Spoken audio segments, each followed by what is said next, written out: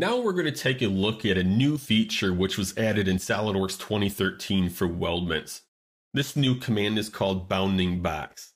But before we do that, I want to point out that we will be using two models for this lesson, Workbench Complete and Workbench Drawing Bounding Box. And both of these files, like always, can be found in your Working Files folder. So let's begin. In an earlier lesson, I demonstrated how to populate the fields for items 19 through 22, which are plates, end caps, and gussets.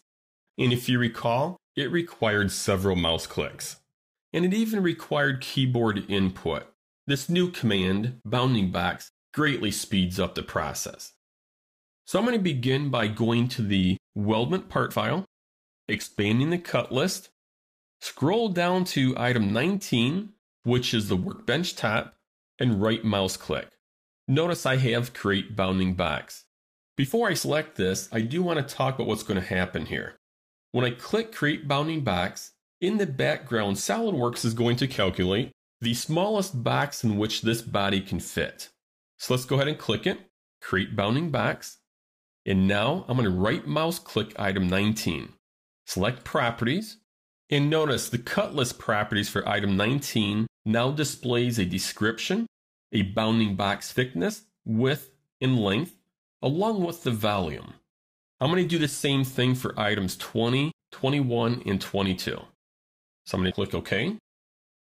Right mouse click on item 20, Create Bounding Box. Right mouse click on item 21, Create Bounding Box, and the same for item 22. I'm going to go back to the drawing file, and we will see the fields are populated. Now let's return to the Weldment part file for additional discussion. The bounding box can be used for any item in the cut list. The bounding box information can be used for bill of materials, cut list, or other annotation.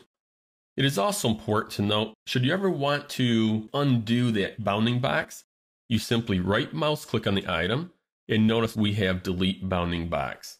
And this concludes this lesson on bounding boxes.